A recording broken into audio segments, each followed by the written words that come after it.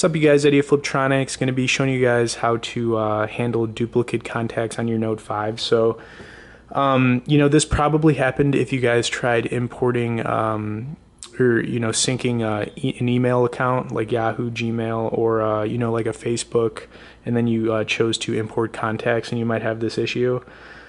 So anyways, click on your contacts, you guys.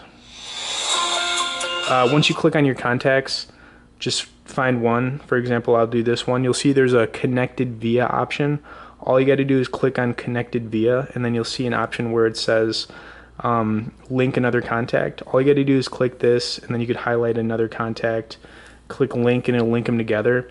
The only other option you guys have for this is to delete each duplicate contact manually, which will take up a lot of time, but it's another option for you guys. So that's pretty much how you guys do it. Thanks for watching this video. Please like it, stay tuned for more, and be sure to subscribe to our channel.